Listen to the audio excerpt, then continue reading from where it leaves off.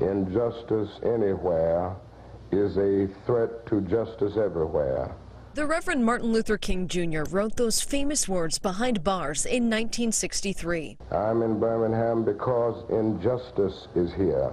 King was arrested in Alabama that April for leading a march protesting racial segregation. At the jail, correspondents arrived for the civil rights hero. He signed for them in a logbook. First, it was a letter. A couple days later, he got a Western Union telegram. And then on this side of the page is where he had to put next down, and then he would have to sign it. These historical documents containing a dozen of King's signatures are now in the hands of Scott Mussel, an Americana specialist at Hicks Auctions in York, Pennsylvania. Every time I sit and think about it for any amount of time, all the hair on my arm stands up straight up. WorthPoint CEO Will Seipel felt about the same after his skepticism wore off.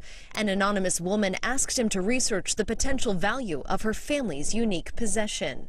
It's like, oh yeah, right, and I found the Holy Grail. The men sought help from signature authenticators and another expert from Australia.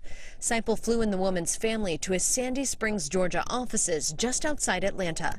They handled the 4 pages with gloves. You're looking at a piece of history from one of the most remarkable civil rights events. I mean, you can put this up right up there with Rosa. The family said a Birmingham jail employee was ordered to throw out the documents, but kept them instead and gave them to a friend.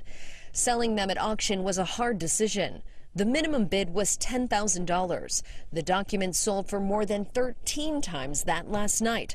The auctioneer said this page of history ultimately received the respect it deserves.